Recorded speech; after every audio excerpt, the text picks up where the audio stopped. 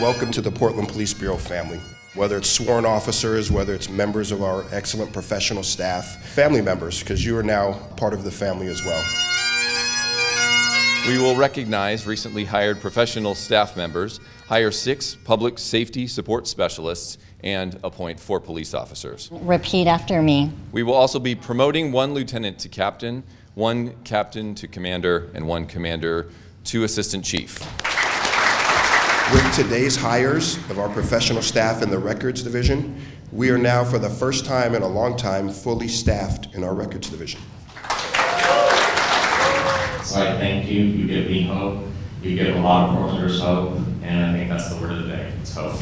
I support the Constitution. Service to strangers is maybe the highest calling I can think of, but it's really hard. It's not easy to go out and serve strangers. You're subject to ridicule, you're subject to all kinds of different things, and it takes energy, time, compassion, and it does fatigue you, and it does cause you to wonder if it's worth it sometime. But I submit to you that I think there's no better investment that we can make in our communities and each other. So I want to thank you for embarking on a new journey of service today here with Portland Police Bureau in the city of Portland.